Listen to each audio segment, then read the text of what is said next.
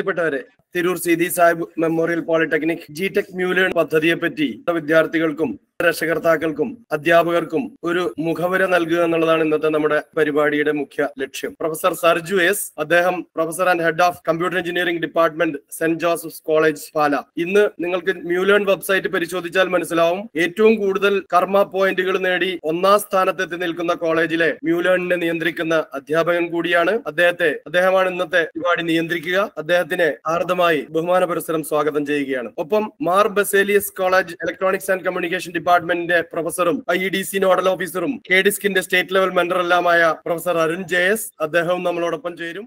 MuLearn കുടുംബത്തിന്റെ നേതൃത്വം വഹിക്കുന്ന സർജു സാറ് 2015 മുതൽ IEDC ഫാമിലി എന്ന പേരിൽ കേരളത്തിലെ മുഴുവൻ പോളിടെക്നിക്കുകളിലെയും വിദ്യാർത്ഥികളെ നേരിൽ കണ്ടുകൊണ്ട് ഇന്നവേഷൻ തിങ്കിങ് പരിപാടികൾ സ്ലൈറ്റ് ആൻഡ് പെൻസിൽ എന്ന ഒരു സ്റ്റാർട്ടപ്പ് സംരംഭത്തിലൂടെ പോളിടെക്നിക് കമ്മ്യൂണിറ്റിക്ക് ഇന്നവേഷൻ എക്കോസിസ്റ്റം എന്താണെന്ന് പരിചയപ്പെടുന്നത് കാസർഗോഡ് മുതൽ തിരുവനന്തപുരം വരെ പദയാത്ര നടത്തുന്ന തരത്തിൽ തന്നെയായിരുന്നു. സഹോദര തുല്യനായിട്ടുള്ളൊരു വ്യക്തിയാണ്. മുഴുവൻ സമയവും കുട്ടികളുടെ നന്മയ്ക്ക് വേണ്ടി പ്രവർത്തിക്കുന്ന ഒട്ടേറെ പ്രവർത്തനങ്ങൾ സെന്റ് ജോസഫ്സ് കോളേജ് പാലയിൽ അദ്ദേഹം ചെയ്യുന്നുണ്ട്.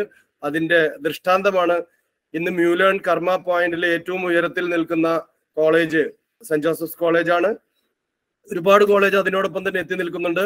സർജു സാറിനെ നിർദ്ദേശങ്ങൾ നൽകുന്നതിന് വേണ്ടി ക്ഷണിക്കുന്നു. Sir, please. Thank you Ciaz sir. എല്ലാവർക്കും ഒരു നല്ല പ്രഭാതം ആശംസിക്കുന്നു.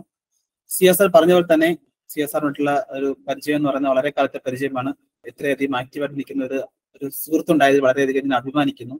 നമ്മുടെ ഇന്നത്തെ ഒരു അജണ്ട എന്ന് പറയുന്നത് എങ്ങനെ നമുക്ക് നമ്മുടെ വിദ്യാർത്ഥികളിലെ സ്കിൽ ഡെവലപ്മെന്റ്, അതായത് സ്കിൽസ് എങ്ങനെ നമുക്ക് ഇംപ്രൂവ് ചെയ്യിക്കാം, അല്ലെങ്കിൽ അതിന് നമുക്ക് എന്തൊക്കെയാണ് GTech MuLearnന്റെ സൈഡിൽ നിന്ന് നമുക്ക് സപ്പോർട്ട് ചെയ്യാൻ പറ്റുന്നത്, അതിലൂടെ അവർക്ക് എങ്ങനെയാണ് നല്ലൊരു ജോലി സമ്പാദിക്കാൻ പറ്റുന്നത് എന്നുള്ള കാര്യങ്ങളെ കുറിച്ച് ഒന്ന് പരിചയപ്പെടുത്തുക എന്നുള്ളതാണ്.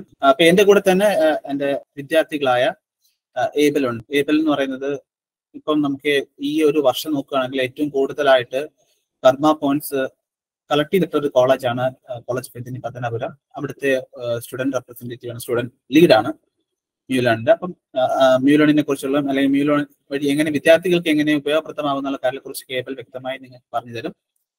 കാര്യം വിദ്യാർത്ഥികളിൽ നിന്ന് കേൾക്കാനാണ് എപ്പോഴും വിദ്യാർത്ഥികൾ ആഗ്രഹിക്കുന്ന കാര്യം. അധ്യാപകരിൽ നിന്ന് കേൾക്കുന്നതിനെക്കാട്ടും കൂടുതൽ അവരുടെ സുഹൃത്തുക്കളിൽ നിന്ന് കേൾക്കുന്നതിലാണ് അവർക്ക് കൂടുതൽ താല്പര്യം. ഇത് തന്നെയാണ് MuLearnന്റെ ഒരു ബേസിക് പ്രിൻസിപ്പിളും. അതായത് ഇവിടെ അധ്യാപകർ വന്ന് കുട്ടികൾക്ക് കാര്യങ്ങൾ പറഞ്ഞു കൊടുക്കുക എന്നതിലപ്പുറം കുട്ടികൾ പരസ്പരം കാര്യങ്ങൾ ഷെയർ ചെയ്ത് പഠിക്കുക എന്ന് പറഞ്ഞ ഒരു കോൺസെപ്റ്റിലാണ് നമ്മൾ എപ്പോഴും മുന്നോട്ട് പോകുന്നത്.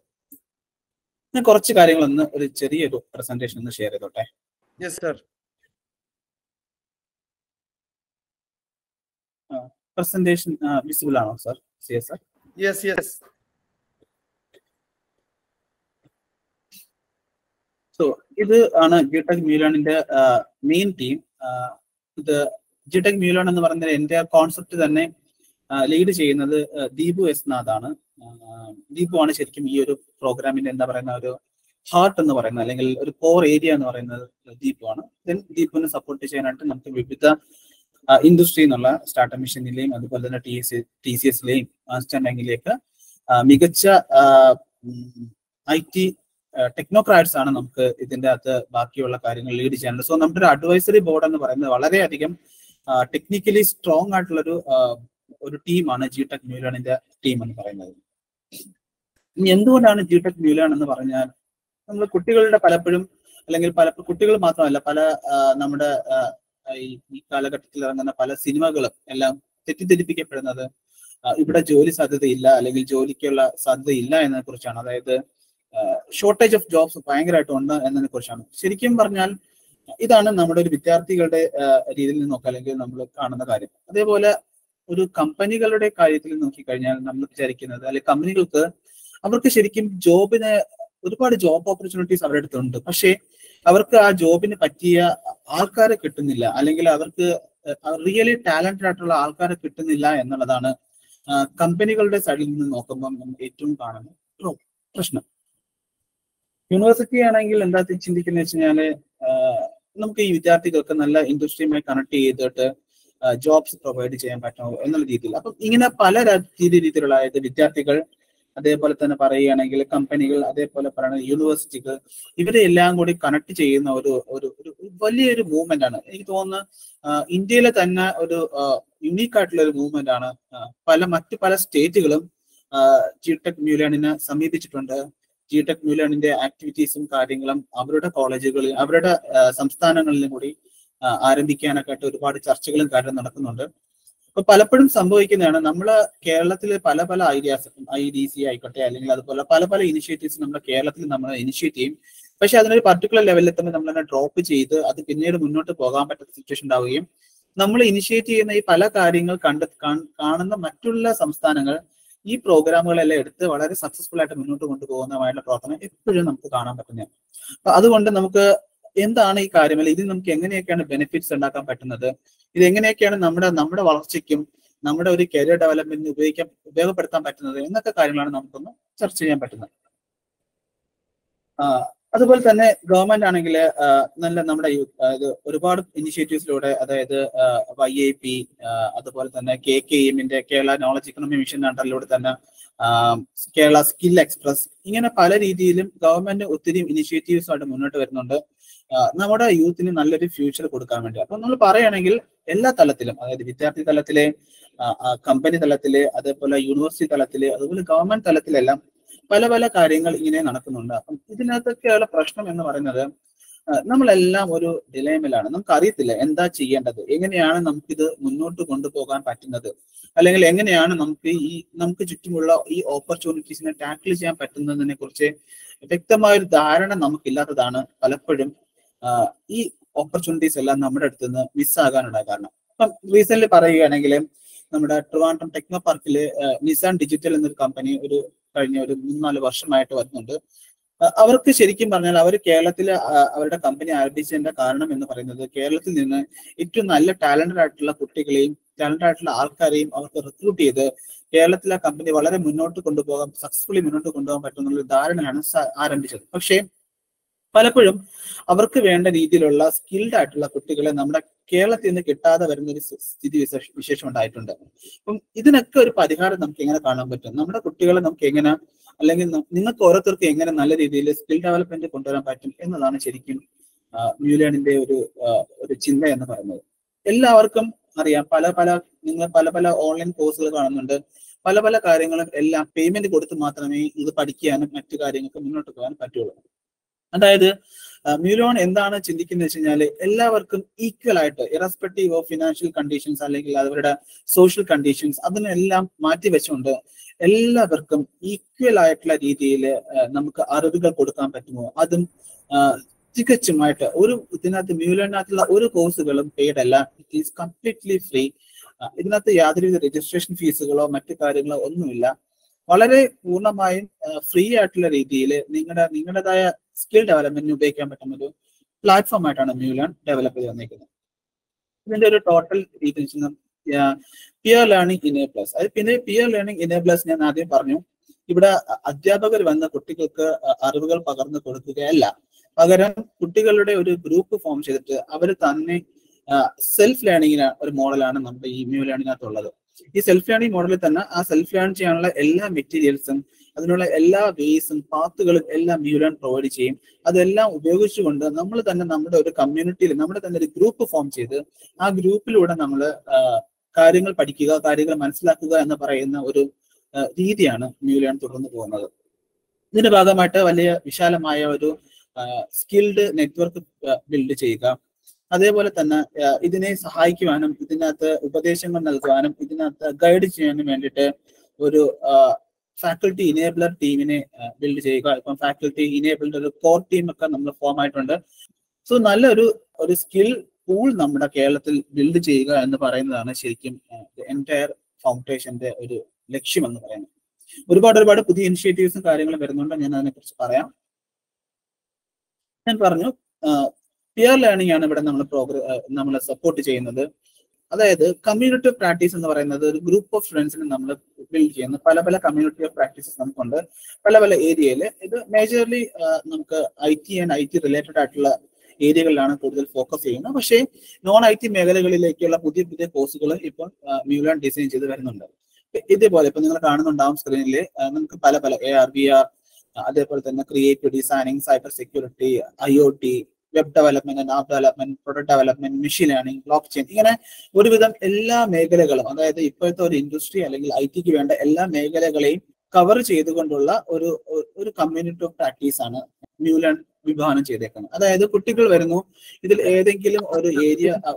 ദീപു സാർ ജോയിൻ ചെയ്തിട്ടുണ്ട് കേട്ടോ. Okay, welcome Deepu.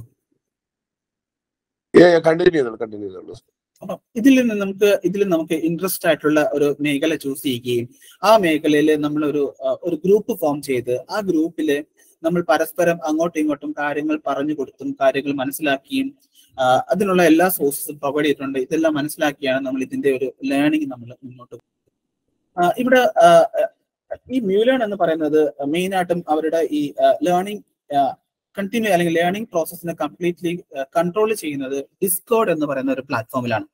ഈ ഡിസ്കോഡ് പ്ലാറ്റ്ഫോമിനെ കുറിച്ച് നിങ്ങൾക്ക് നമ്മുടെ ഏബൽ വളരെ വ്യക്തമായി പറഞ്ഞു തരും.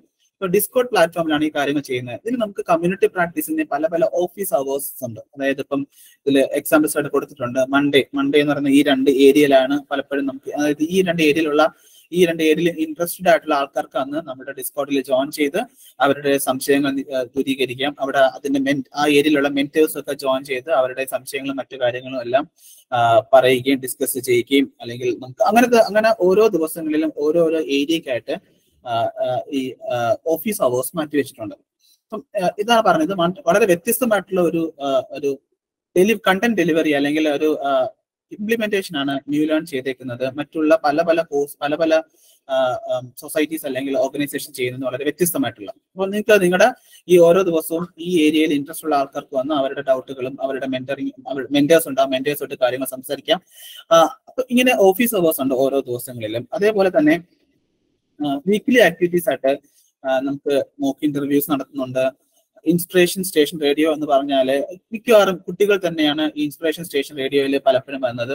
അതായത് നന്നായിട്ട് അച്ചീവ്മെന്റ്സ് ഉണ്ടാക്കിയിട്ടുള്ള കുട്ടികൾ എങ്ങനെയാണ് അവർ ആ നിലയിലെത്തിയെന്നും എങ്ങനെയാണ് അവർക്ക് അങ്ങോട്ടുള്ള അവരുടെ പാത്തിനെ എങ്ങനെയാണ് അവരത് ആ പാത്ത് തിരഞ്ഞെടുത്തെന്നും ഇങ്ങനെ പല രീതിയിൽ അവരുടെ ഒരു സ്റ്റോറി പറയുന്ന ഒരു വീക്ക്ലി ആക്ടിവിറ്റിയാണ് ഇൻസ്പിറേഷൻ സ്റ്റേഷൻ റേഡിയോ എന്ന് പറയുന്നത്.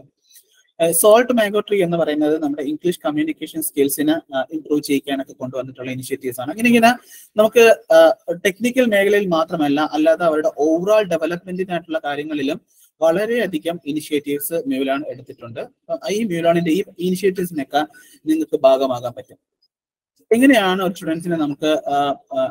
സ്റ്റുഡൻസിനെ MuLearnന്റെ ഒരു യാത്ര അല്ലെങ്കിൽ ഒരു ജേർണി എന്ന് പറയുന്നത് ഇങ്ങനെയാണ്. നമുക്ക് ആദ്യം MuLearnലേക്ക് നമ്മൾ ജോയിൻ ചെയ്യുക. MuLearnൽ നിന്ന് നമുക്ക് ഏറ്റവും ഇഷ്ടപ്പെടുന്ന അല്ലെങ്കിൽ നമുക്ക് പഠിക്കണമെന്ന് തോന്നുന്ന ഒരു ഇൻട്രസ്റ്റ് ഗ്രൂപ്പിലേക്ക് നമ്മൾ ജോയിൻ ചെയ്യുക. അതിൽ നമ്മൾ ലേൺ ചെയ്യുക. ആ ലേൺ ചെയ്യുന്ന ഭാഗമായിട്ട് ഇതൊരു ഗെയിമിഫിക്കേഷൻ മോഡലാണ് നമ്മൾ MuLearnൽ ഇംപ്ലിമെന്റ് ചെയ്തിരിക്കുന്നത്. നിങ്ങൾ ഓരോ കാര്യങ്ങൾ ചെയ്യുമ്പോഴും ഇപ്പൊ പറയുകയാണെങ്കിൽ നിങ്ങളൊരു സെൽഫ് ഇൻട്രൊഡക്ഷൻ എന്ന് പറയുന്നത് നമുക്ക് ചെയ്തു കഴിഞ്ഞാൽ നിങ്ങൾ സെൽഫ് ഇൻട്രൊഡക്ഷൻ ചെയ്ത് കഴിഞ്ഞിട്ട് നിങ്ങൾ സെൽഫ് ഇൻട്രൊഡക്ഷന് വേണ്ടിയുള്ള കാര്യം ഇട്ട് കഴിയുമ്പോൾ നിങ്ങൾക്ക് 20 കർമ്മ പോയിന്റ്സ് കിട്ടും. അതായത് ഓരോ ചെയ്യുന്ന ആക്ടിവിറ്റീസിന് നിങ്ങൾക്ക് കർമ്മ പോയിന്റ്സ് ആണ് കിട്ടുന്നത്. ഈ കർമ്മ പോയിന്റ്സ് ഇങ്ങനെ ഗ്രോ ചെയ്യുന്നതനുസരിച്ച് നിങ്ങൾ ഓരോരോ ലെവലിലേക്ക് പോകുന്നു. ആ പല പല ലെവലുകളുടെ ഭാഗമായിട്ട് നിങ്ങൾ എത്ര കർമ്മ പോയിന്റ്സ് കിട്ടിയിട്ടുണ്ടോ, അല്ലെങ്കിൽ ചിലപ്പോൾ പറയും EY വരുന്നു, EY വന്നിട്ട് പറയുന്നു EY ഒരു ഇന്റേൺഷിപ്പ് ഓപ്പർച്യൂണിറ്റി കുട്ടികൾക്ക് കൊടുക്കുന്നു, ഇത്ര കർമ്മ പോയിന്റ് ഉള്ള കുട്ടികൾക്ക് EYയുടെ ഇന്റേൺഷിപ്പ് ഓപ്പർച്യൂണിറ്റിയിലേക്ക് അപ്ലൈ ചെയ്യാം. അപ്പൊ നിങ്ങൾക്ക് എന്ത് ചെയ്യാം, നിങ്ങളുടെ കർമ്മ പോയിന്റ്സ് ആ ലെവലിൽ നിൽക്കുകയാണെങ്കിൽ നിങ്ങൾക്ക് എന്ത് ചെയ്യാം, ഈ EYയുടെ ഇന്റേൺഷിപ്പ് ഓപ്പർച്യൂണിറ്റിയിലേക്ക് നിങ്ങൾക്ക് അപ്ലൈ ചെയ്യാൻ പറ്റും. ഇന്റേൺഷിപ്പ് എന്ന് പറയുന്നത് ഈ ഇന്റേൺഷിപ്പ് എന്ന് പലപ്പോഴും ഇന്റേൺഷിപ്പ് എന്ന് പറയുമ്പോൾ നിങ്ങൾക്ക് എല്ലാം തെറ്റിദ്ധാരണയുണ്ട്. നമ്മൾ അങ്ങോട്ട് കാശ് കൊടുത്തിട്ടാണ് ഇന്റേൺഷിപ്പ് അറ്റൻഡ് ചെയ്യുന്നത്. വളരെ തെറ്റായിട്ടുള്ള കാര്യമാണ്. ഒരിക്കലും ഇന്റേൺഷിപ്പ് എന്ന് പറഞ്ഞാൽ അങ്ങോട്ട് കാശ് കൊടുത്ത് ചെയ്യുന്നില്ല. അതല്ല നിങ്ങൾ ചെയ്യുന്നത് ഏതെങ്കിലും പ്രോജക്ട് സെന്ററുകളിലോ അല്ലെങ്കിൽ പ്രോജക്ട് ഫേമുകളിലോ ആയിരിക്കും. ഇന്റേൺഷിപ്പ് എന്ന് പറഞ്ഞാൽ ഒന്നുകിൽ അത് കംപ്ലീറ്റ്ലി ഫ്രീ ആയിട്ട് നിങ്ങൾക്ക് ചെയ്യാൻ പറ്റും, അല്ലെങ്കിൽ നിങ്ങൾക്ക് ഇങ്ങോട്ട് പേയ്മെന്റ് കിട്ടുന്ന ടൈപ്പ് ഇന്റേൺഷിപ്പുകളാണ് നമ്മൾ എപ്പോഴും നമ്മൾ സെലക്ട് ചെയ്യേണ്ടത്.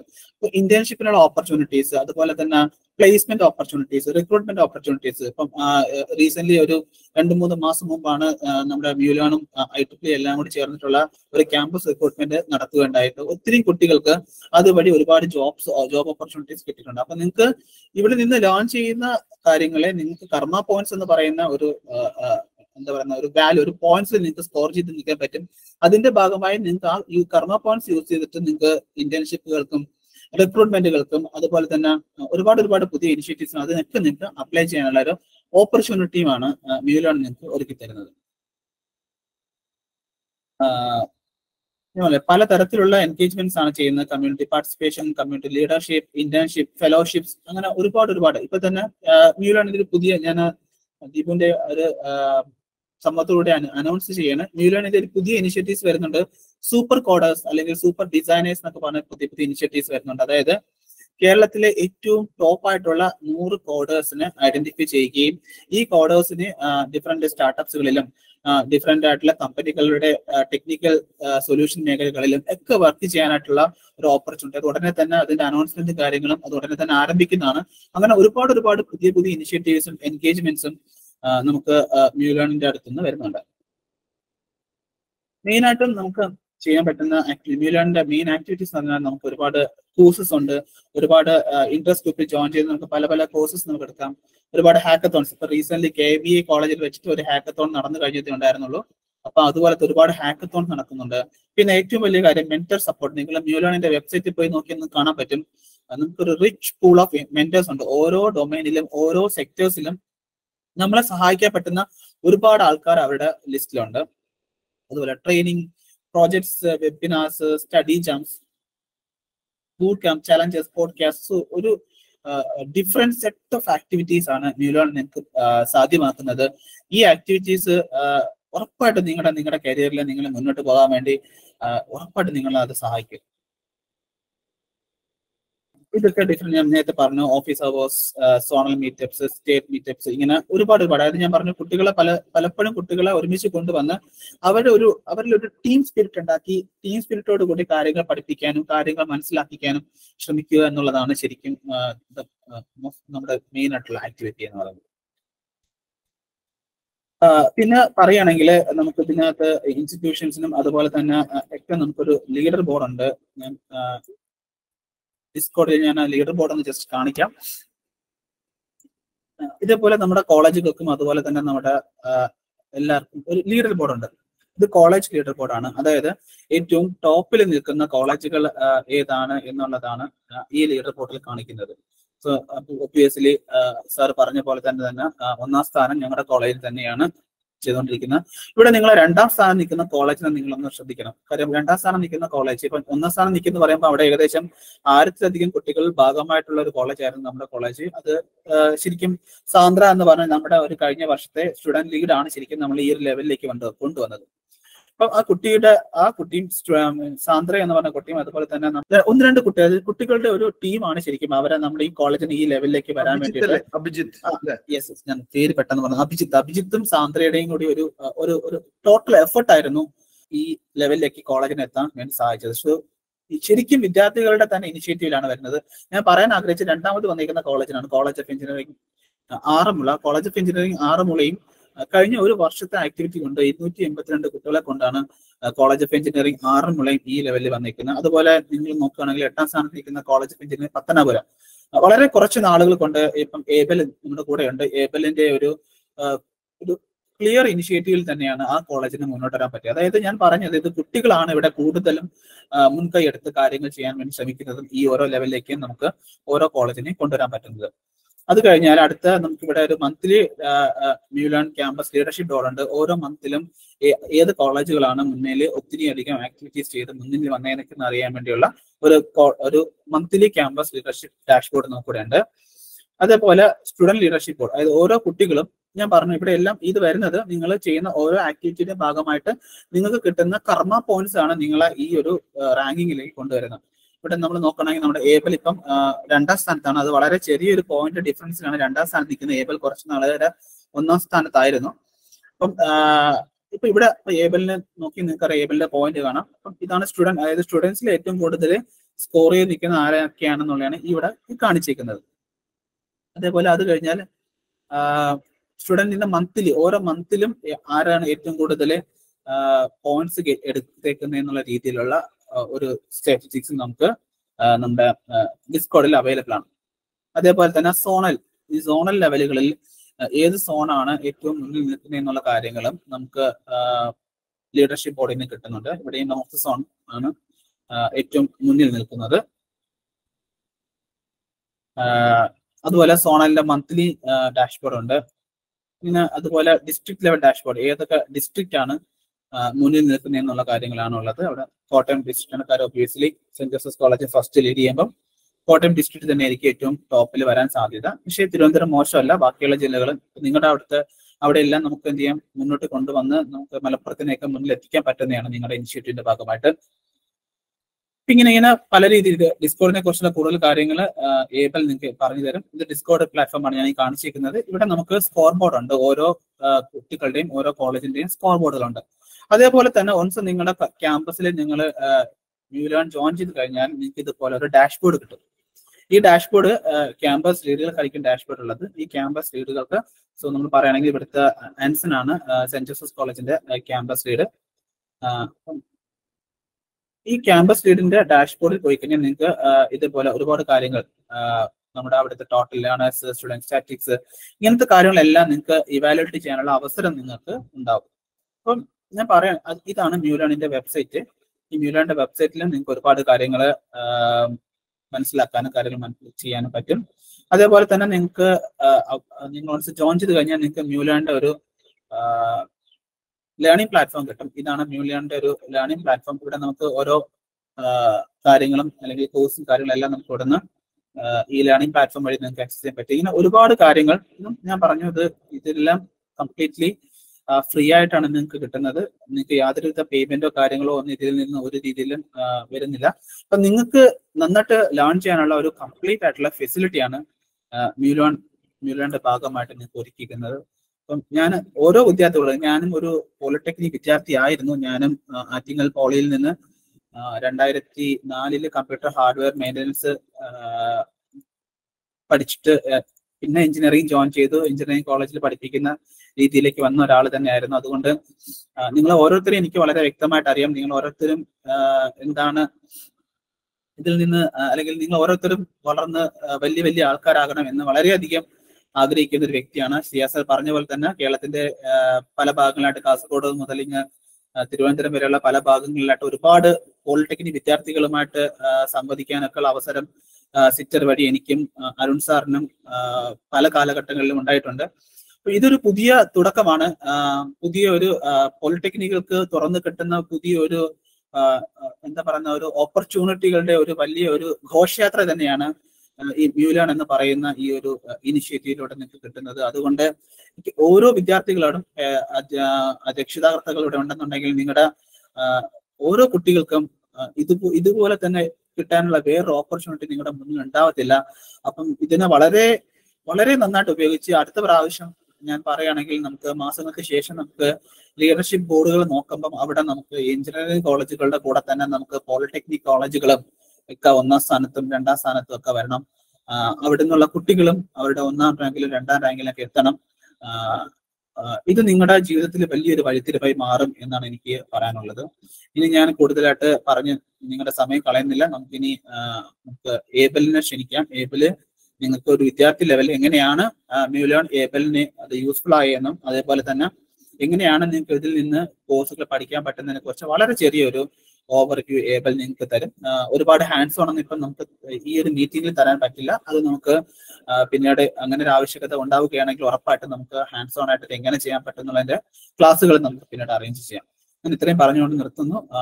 സോ ഇങ്ങനെ ഒരു അവസരം തന്ന സിയാസാറിനും അതുപോലെ SSM പോളിടെക്നിക്കും അവിടുത്തെ മാനേജ്മെന്റിനും വളരെയധികം നന്ദി പറഞ്ഞുകൊണ്ട് ഞാൻ നിർത്തുന്നു. Thank you. Thank you very much, sir. Thank you.